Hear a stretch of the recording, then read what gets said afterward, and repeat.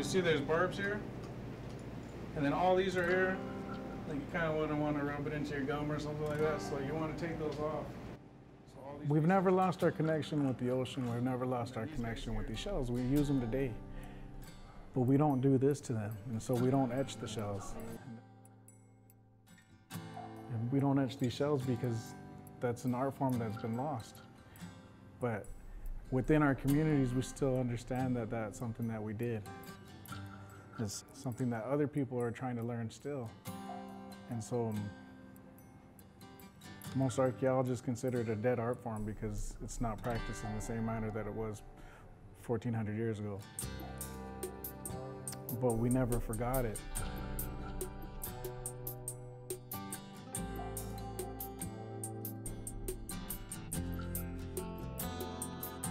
When I was about 14, we went to the Smithsonian with our Boy Scout crew out here in Salt River. And there was actually the display in the, I think it's the Museum of Natural History. And it had the Autumn salt flats in there, and then it had a bunch of like Hohokam tools and Hohokam pottery, and they talked about shell etching. So ever since then, I just was really kind of interested in figuring out exactly how it was done, because there's all these theories out there, but no one really applied it. So a lot of it was just researching archaeologists' like reports, just different books on our people and on our ancestors, and then putting it together and actually trying to apply some of what was being spoken of, and then seeing if what was theory was actually applicable to the art. So this is freaking huge. And you can see like right in here where it was all notched out, almost like how he does the flint knapper. You can see in here it was all cracked out and then ground down. It's really cool. I've never seen anything that huge. I get a kick out of just holding a piece of pottery that has a fingerprint on the inside. Just being in that setting was just, it was kind of overwhelming. No, I got doctor's hands. Good. My grandmother used to take us to museums a long time ago. Go to other, we used to go to Gila River and go to a lot of the little art exhibits they used to have a long time ago. And so I kind of grew up with dance and song since I was young. I'm the first of my family, of my brother and two sisters, to return to the community and to actively try to contribute to the community, at the same time though learning as much as I can. I was never really raised in a traditional home. I didn't know anything traditional until recently. I started running for the Miss Salt River pageant.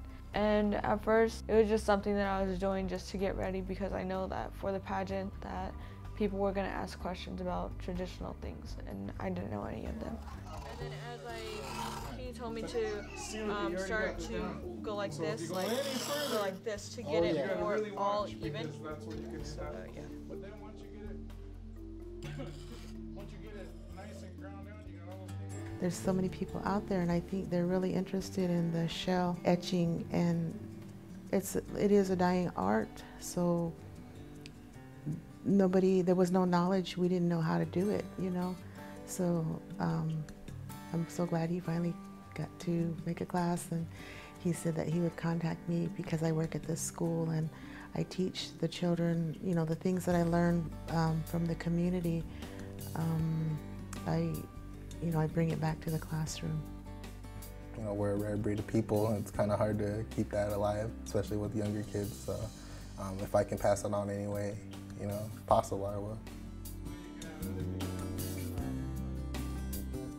And it's a lost art form. Like they said, no one in T.O., Auction, Gila River is, you know, teaching this.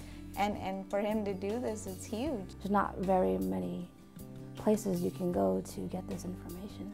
So the work that he's put into it, I think, is a big thing, because he's just like one thread that's holding that history together. What we're learning here is something that's sacred, and something that, you know, is very important. It's something to not take carelessly, and to treated with respect. And you know, I hope all of us are able to learn something and take this further than Jacob ever intended, which he plans for us to take it very far. So hopefully, you know, this is something that we'll take to heart and understand that, you know, it's very important, and no one does this anymore. And I think it's a blessing in itself to be here today. I feel really blessed to be here with the people that are here, you know, because they're here. They're genuinely here to learn, and it just makes me feel really good. And it's a lot of young people. And I'm probably one of the older ones, and I just feel like, wow, you know, these are young people that want to learn, and it just really, I don't know if it's an aha moment, but it makes you feel good, it makes my heart feel good. Being educated about my history and people, I think is very important, because I don't want to be just anybody, you know. This is something that was taught long before me and belongs to everybody. And so for me, I'm just trying to share as much as I can to help perpetuate what I know, so that if anybody else wants to pick this up and express themselves in it, then they're welcome to. I'm still learning, and hopefully I taught you something that you can continue. And if you have any more questions, I welcome you to come find me. Willing to share whatever else I know.